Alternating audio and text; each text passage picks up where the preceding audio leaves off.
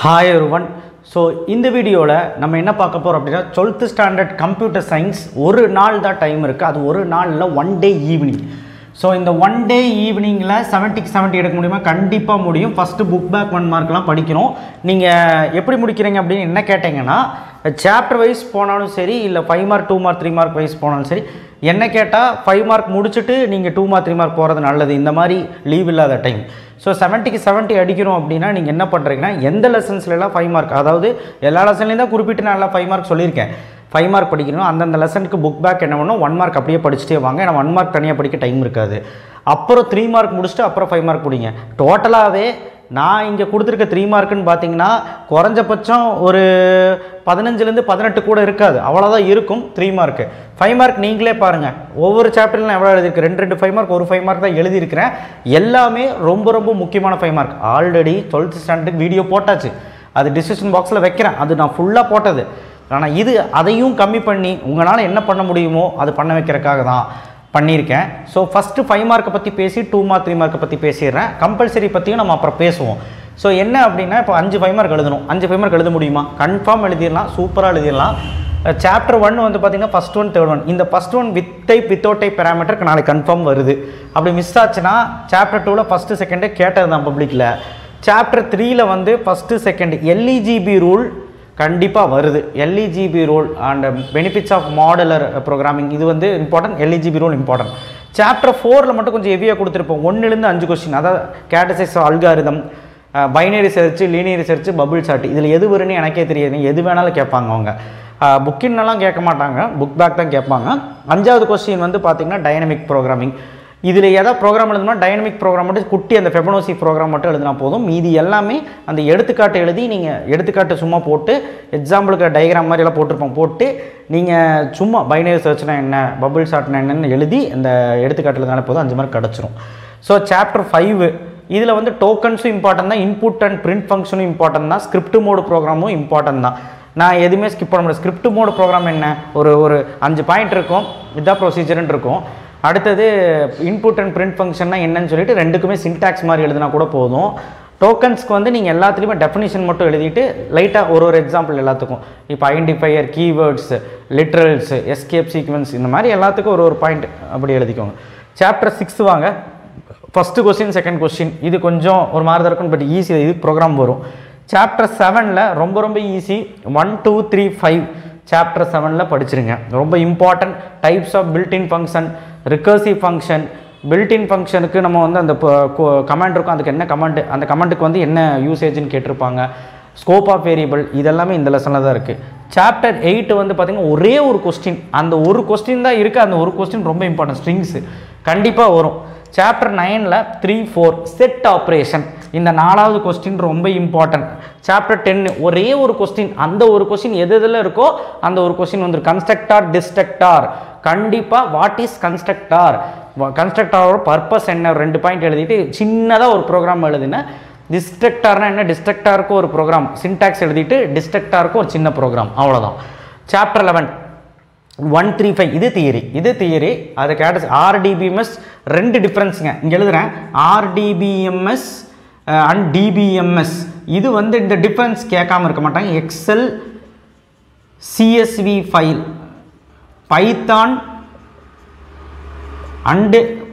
and C++ இந்த மூணு டிஃபரன்ஸை படிக்காம இருக்காதீங்க இந்த மூணுமே இது actually 3 mark Python and C++ ஆனா 5 மார்க்ல கேட்டிருக்காங்க கேட்பாங்க RDBMS DBMS XL and CSV file Python and இந்த மூணும் படிக்காம இருக்காதீங்க இது என்னன்னா சாப்டர் தமிழ் மீடியத்துக்கு சொல்ல போனா சாப்டர் 11 ல இந்த क्वेश्चन கொடுத்திருக்கேன் இந்த क्वेश्चनல இங்கேயும் கொடுத்திருக்கேன் பயப்படாதீங்க தமிழ் மீடியம் நம்பர்ல கொடுத்திருக்கேன் புக் பேக் நம்பர்ல கொடுத்திருக்கேன் இது மூணு क्वेश्चन விட்டுட்டு மட்டும் போயிராத மூணு क्वेश्चनல கண்டிப்பா நாளைக்கு ரெண்டு क्वेश्चन ஆவது இருக்கும் நான் அடிச்சு சொல்லுவேன் இல்ல ஒரு क्वेश्चन ஆவது இருக்கும் சாப்டர் 12 ல 1 3 படிச்சிருங்க இனி வரதெல்லாம் ரெண்டு क्वेश्चन எழுதி இருப்பேன் சாப்டர் 13 ல ஃபர்ஸ்ட் 1 செகண்ட் 1 போதும் சாப்டர் 14 ல ஃபர்ஸ்ட் 1 தேர்ட் 1 சாப்டர் 15 ல ஃபர்ஸ்ட் 1 தேர்ட் 1 ஆனா அந்த சாப்டர் 16 இருக்கு பாருங்க அதுல இருந்து ஒன்னு கேட்றுவான் டைப்ஸ் ஆஃப் பட்டன்ஸ் தியரி என்னென்ன பட்டன் சொல்லி ஒரு 5 பட்டன் எழுதுங்க செகண்டும் தியரி தேர்ட் வந்து லைட்டா கோடிங் வரும் ஆனா அந்த அளவுக்குலாம் ப்ரோகிராம் கிடையாது லாஸ்ட் புக்கின் ஒன்னு எழுதிக்க பாருங்க key difference between histogram and bar graph உங்க புக்ல லாஸ்ட் பேஜ்ல லாஸ்ட் லெசன்ல இருக்கு 5 பாயிண்ட் அடிச்சா போதும் இது வந்து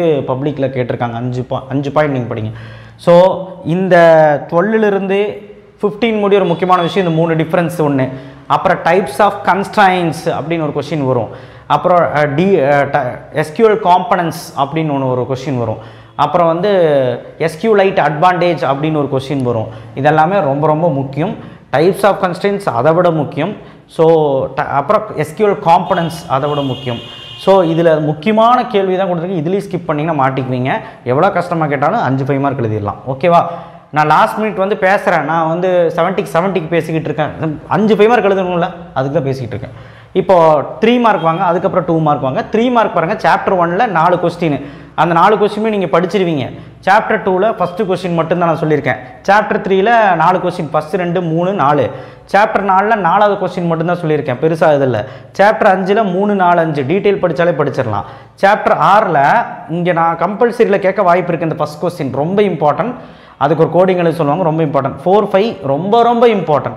சாப்டர் 7ல் 1 4 6 8 7 8 இதெல்லாம் 2 மார்க் மாதிரி தான் இருக்கும். ஜஸ்ட் ரீட் அவுட் பண்ணி கதை மாதிரி எழுதினா போதும்.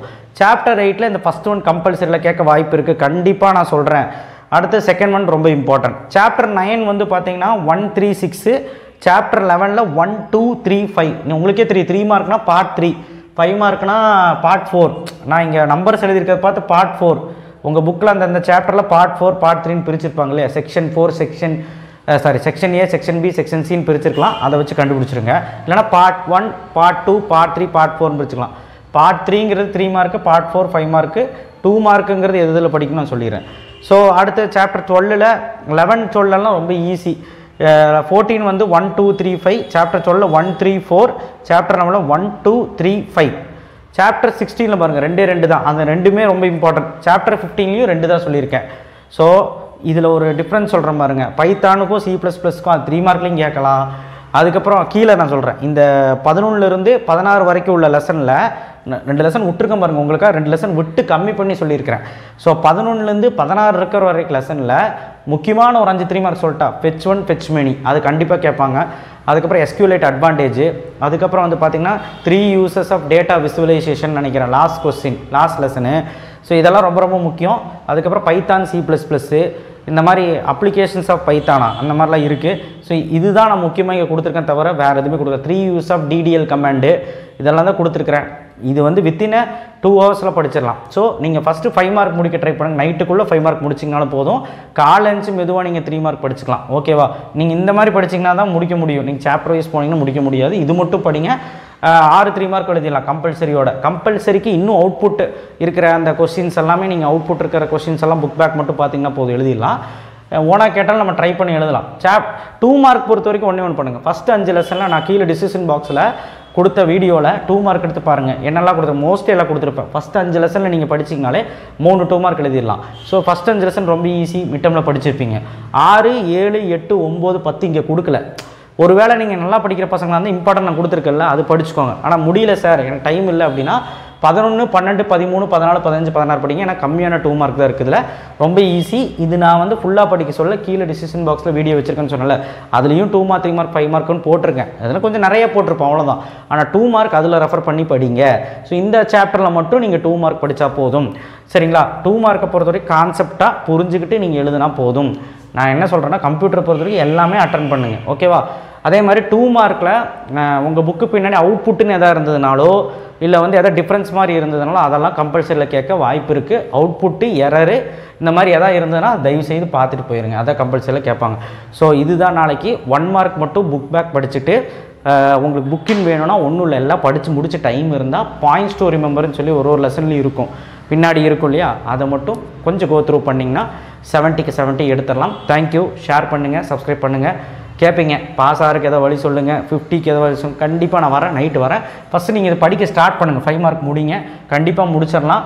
நான் சொன்ன இந்த விஷயங்களும் மறந்துடாதீங்க, ரொம்ப ரொம்ப முக்கியமான 5 மார்க்ஸ் எல்லாம் இருக்குது. தேங்க்யூ. ஷேர் பண்ணுங்கள், சப்ஸ்கிரைப் பண்ணுங்கள், மறக்காமல் பெல் ஐக்கனை ப்ரெஸ் பண்ணுங்கள்.